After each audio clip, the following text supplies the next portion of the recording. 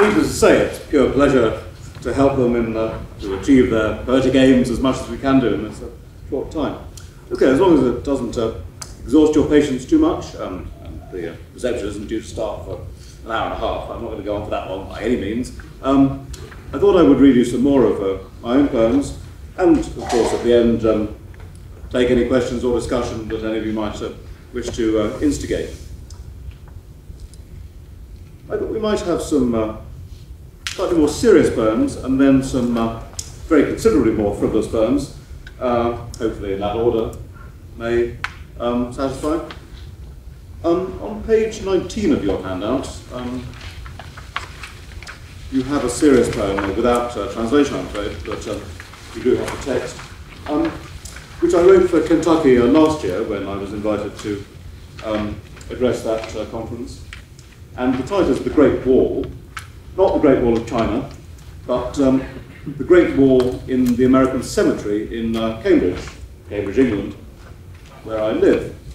Now, I forget the precise wording, but it says something like, on this wall, on the Great Wall, are written the names of those American servicemen from the Second World War who have no known grave, but who died in the European theatre of operations. And it's also a quite large and moving cemetery of people whose graves are known, spread out in front of you. And like the cemeteries in Normandy and so on, for the most part, the people buried in Cambridge were members of the Air Force, because the air bases for the Second World War were in eastern England, in the region where I live. And as well as sort of commemorating the bonds of friendship between England and America that were further forged by the shared experience of fighting the terrible war against Hitler, this poem also is a little bit of a metrical experiment in that it includes quite a lot of real names in English.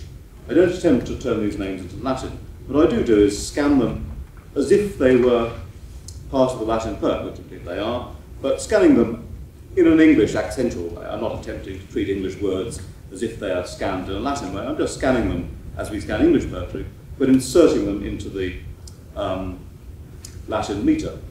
And, well, you may see what you think as to how well that works. Every single name here is authentic, and since it was Kentucky I was going to, every name is also from Kentucky. Naturally, that exercise could be repeated for every single state in the Union. I'm afraid I haven't repeated it for Michigan, but that could be done, and indeed would be genuinely interesting to do so. And some of them I did find out a little bit about the individual, to the extent the information is obvious in the cemetery itself. So, for example, what they did. I may pause, in fact, to say a little bit about what it actually means.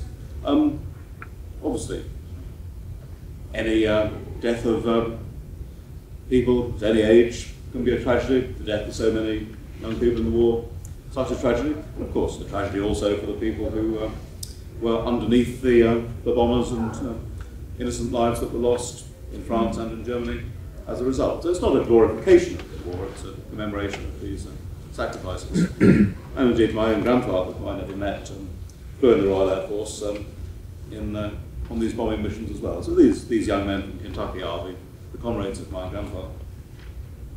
So the Great War. It starts with my own arrival in Kentucky under a ferocious rainstorm, as occasionally happens, of course, in Michigan, I noticed in the last few days, as well as in Kentucky.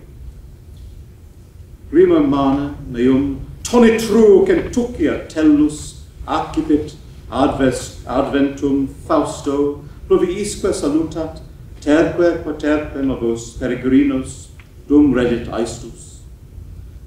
Vincula contemplor patrias jungentia nostras, vincula micitiae fuscis firmata procellis.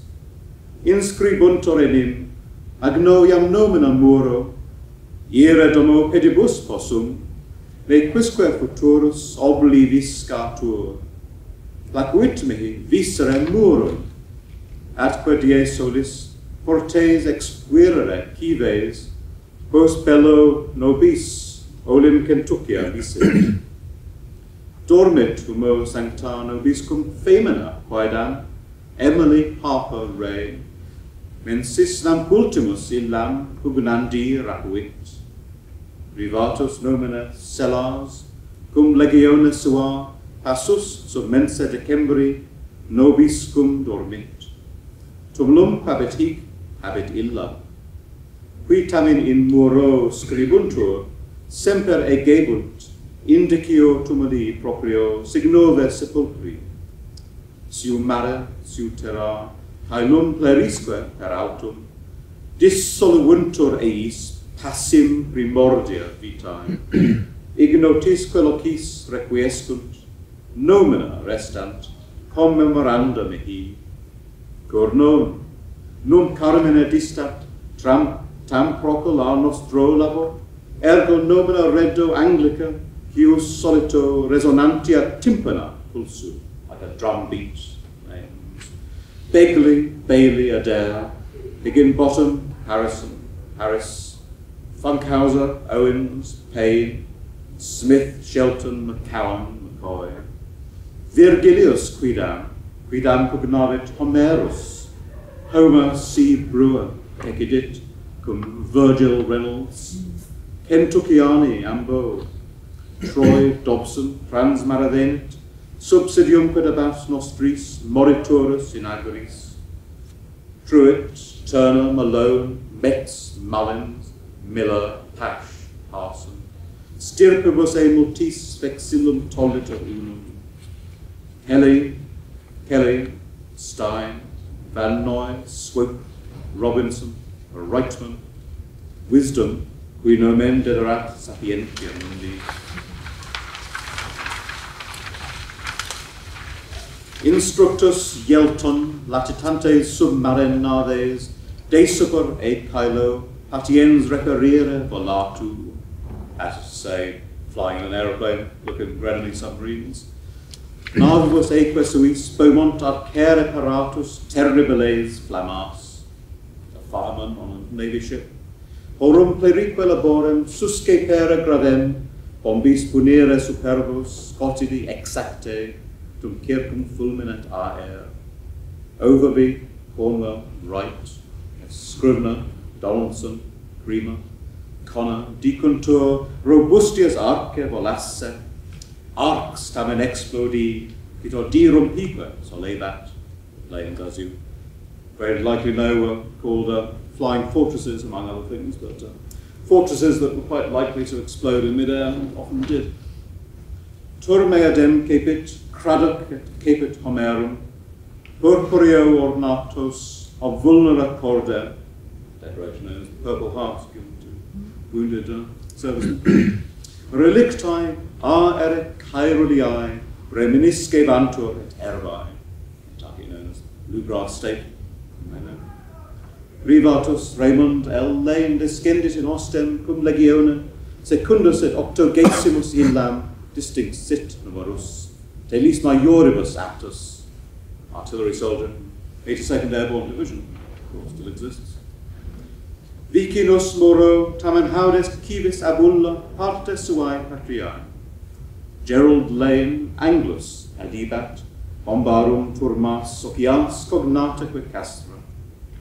Stewart, Tuttle, Slate, Hall, Hadley, Johnson, Walden, Slusher, Barry, Ratian, Bratton, Pennington, Farnsley,